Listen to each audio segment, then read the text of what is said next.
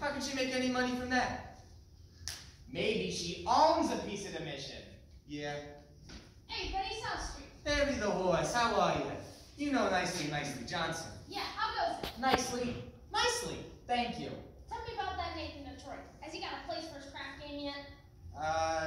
He's still looking for a place. The heat is on. Well, tell him I'm loaded and looking for action. I just acquired 5,000 potatoes. $5,000? And where did you acquire it? I collected the reward of my father. Everybody's loaded and looking for action. I wish Nathan would find a place for that crap game. Mr. South Street, it is Lieutenant Brannigan of the New York Police Department. A pleasure. Either you guys see Nathan Detroit? Which Nathan Detroit is that? I mean the Nathan Detroit who's been running a floating craft game around here. And I know that right now he's running around trying to find a spot. Hi, Nathan. Fellas, I'm having a terrible trouble. Everybody's scared on account of that lousy Brannigan, and I can't Something find... wrong, Mr. Detroit? Oh, Lieutenant Brannigan, I hope you don't think I was talking about you. There are other lousy Brannigans. Detroit, I know that you're having trouble finding a spot for your craft. Well, the heat is on, as you must know, on the fact that you have to live off your salary.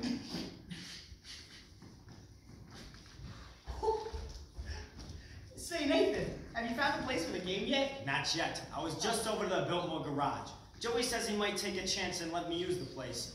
If I give him $1,000. $1,000? In cash. Nathan, can't you do something? What can I do? I'm broke. I couldn't even buy Adelaide a present today. Do you know what today is? Today is mine and Adelaide's 14th anniversary. We've been engaged 14 years. Nathan, concentrate on the game. The town's up to here with high players. The Greeks in town. Barry Bottle Bates? Scranton Slim. I know. I can make a fortune. But where can I have the game? The Biltmore garage wants a grand. But we ain't got a grand on hand. And they now have a lock on the door of the gym at Public School 84. There's the stock room behind McCloskey's bar. But Mrs. McCloskey ain't a good scout. And things being how they are, the back of the police station is out. So the Biltmore garage is the spot. But the $1,000 we ain't got. Why, it's good old reliable Nathan, Detroit. If you're looking for action, he'll furnish the spot.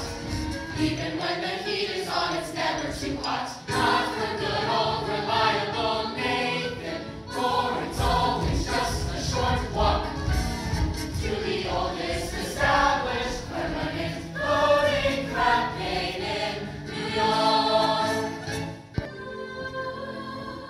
Riding home, steady boys, no speed on the